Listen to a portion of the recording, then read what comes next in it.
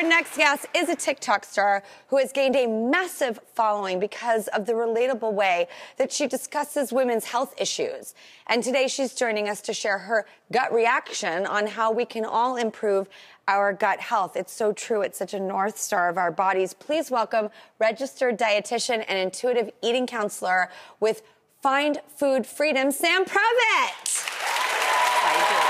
I'm so excited to talk with you. Thank you. I'm so excited to also learn from you. Like, oh God, I fear this question because I fear the answer.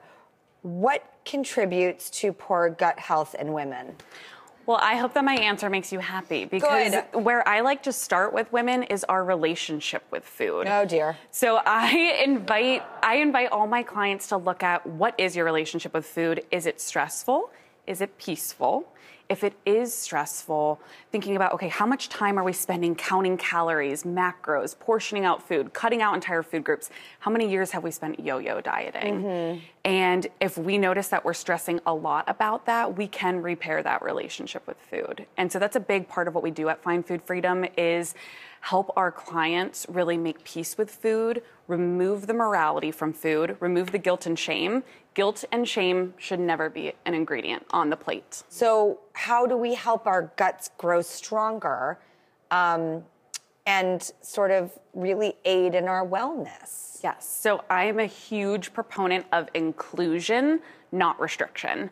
So thinking about, okay, let's bring it back to the basics, right? What are the three things that keep us alive and thriving and functioning? Sleep, water, food.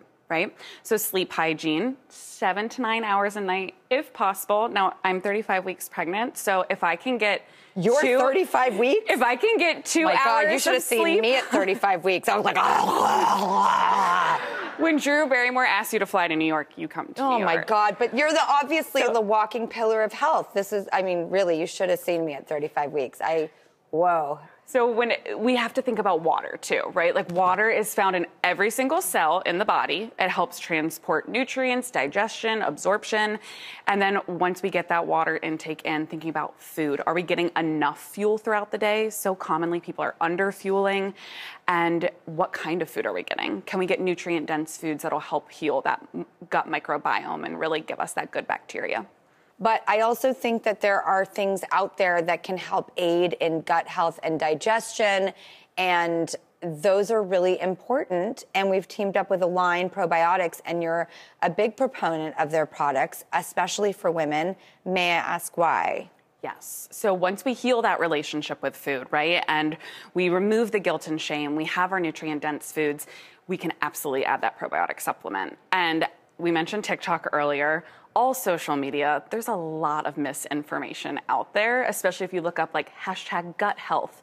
So I'm a huge fan of brands like Align that I can really trust that are backed by research. Yes. And they have a team of female scientists that have really gotten together, talked with women, and said, okay, how do we create this product that's going to contribute to not only digestive gut health, but also feminine health and mood balance? I was going to say, it must be quite different for a woman's body and a man's body. Yes. So it's nice when you feel as a woman, because I want men to have their backs taken care of, and it is nice when there's, because, boy, our bodies are really complex. Look at what they're capable of doing. Yes, it's so beautiful. Women's bodies are so unique, and so Align did such a great job of creating this dual action probiotic to really touch on all aspects of health. That's just a really, really healthy attitude for you to convey to everybody. So thank you for that messaging. We all need to hear that. Thank you. And thank you for the tips.